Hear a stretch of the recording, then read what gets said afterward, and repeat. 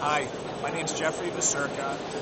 I work at North Shore Hematology Oncology in Setauket, New York. I'm Director of Clinical Research there. I want to thank you very much for coming to see my poster today. What we're presenting today is a trial on patients who have relapsed refractory diffuse large B-cell lymphoma.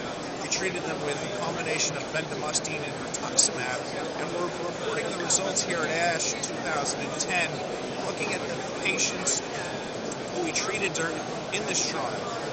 The average age that we studied was 74 years old, so our trial is looking mostly at the elderly population.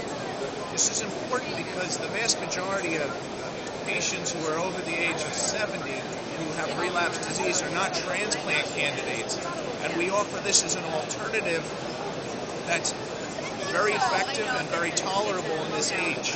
As you can see from the results above my left shoulder, we had a response rate of 55%, and our toxicities were mostly hematologic and were very manageable.